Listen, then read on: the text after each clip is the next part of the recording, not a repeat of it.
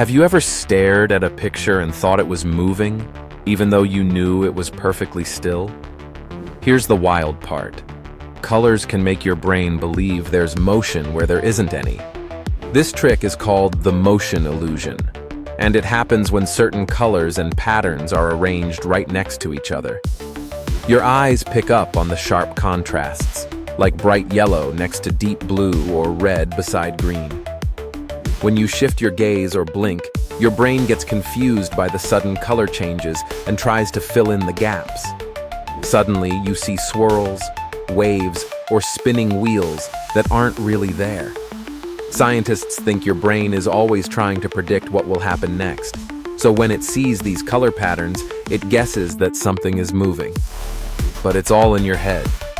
This shows how powerful and creative your brain really is. Next time you spot a picture that seems to dance before your eyes, remember, it's just clever use of color fooling your brain.